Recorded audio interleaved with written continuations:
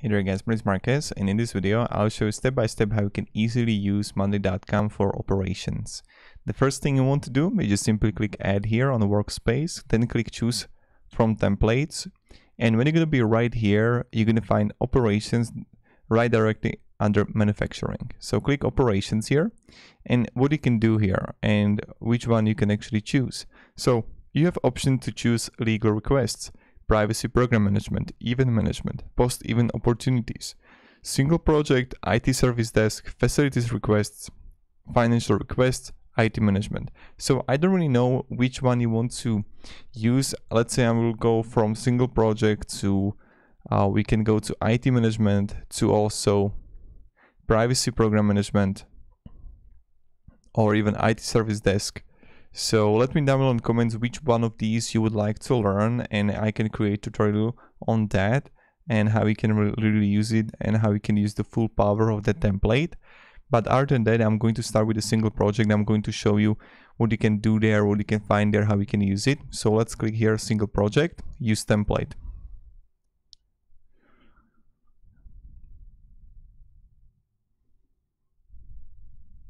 And then I'm going to show you also like another two what you can find there, and that will be it for this video.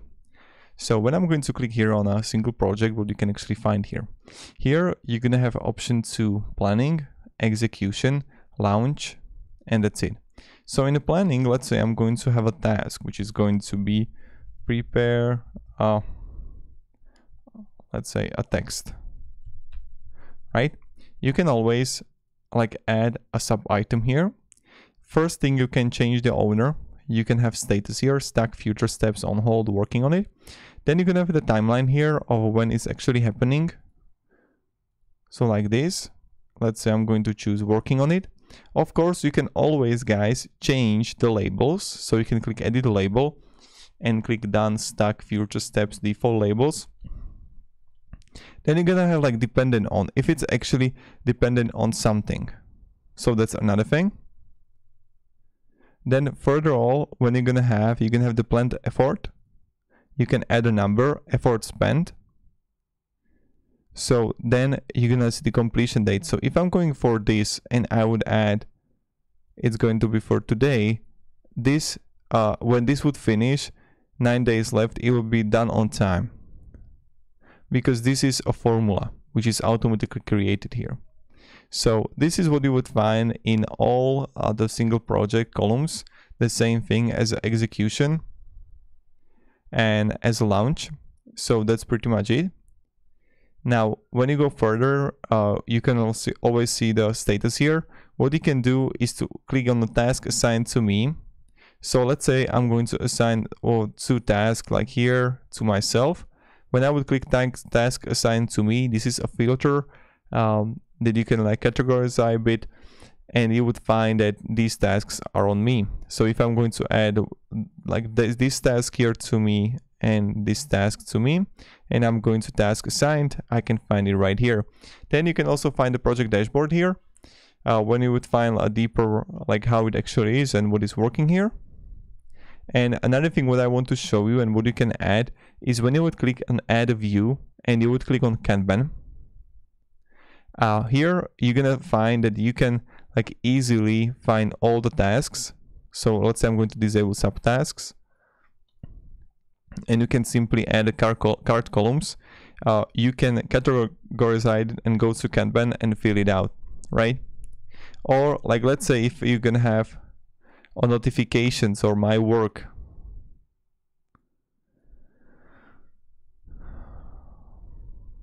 And here you would find everything what you're like assigned to or what you're actually using. So like the goal is that you wouldn't click actually to the project, that if you're someone who is working on it, see YouTube video later, YouTube number 3, project planning, people, myself. So that's something you want to do. And that's what would be my recommendation, is like you don't want to use it, or you want to plan it out in your project. And then what you want to do is like use only like my work. And that's what I would recommend, and go with the notifications, my work would need to be done, and just do that. Automatically it will work by itself, right? Then also on the top right, you would find workflows. And when you would click on active workflows, 1 day before timeline end date arrives and if status is not done, notify the owner. When status changes to done, set completion date to current date. Ensure that the timeline of an item always starts after data of its dependent on item. So you get also the workflows here which are active. And this is pretty much it how you can use the how you can use the single project. When you would go again to here and you would click on operations, here you can simply again choose, let's say, facility requests.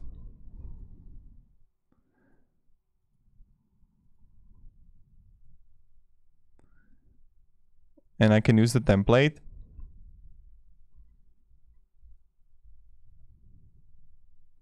Again, working on it, open request, done. And then you're gonna have like description here. Then you see the created ad, the priority that you can change. You can add the labels, due date, state of it, if it's a new, working on it. Then you see the type here, if it's a request, a move, request an event, general question. When we go even further, how long it's open, requester name, requester email, request phone, department. So you're always gonna find all the facility requests. You can have all requests here, open requests, closed requests, which are done. Then you can have the form for people to fill out. So this is something when someone is going to fill this form and you're going to share it with someone, what will happen is that they will fill it out and then you will have another line in your Monday.com, team workload and status breakdown. Team workload would be like, let's say, how many people like got how many tasks on them. Status breakdown, done, new, waiting for approval. Again, this is something that you would find interesting too. Like the basic analytics of how it works. So basic chart. Now this is how you can use the facility requests. You can edit that. So in the moment when you would like add a new column,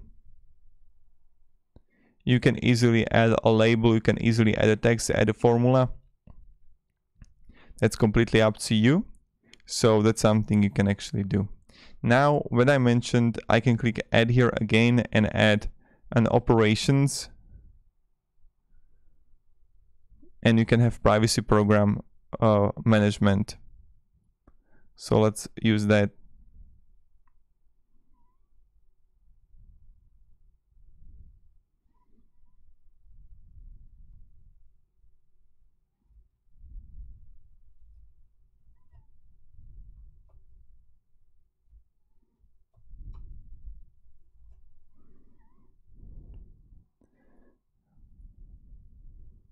Here you will like data mapping, documentation, and this is also pretty complex.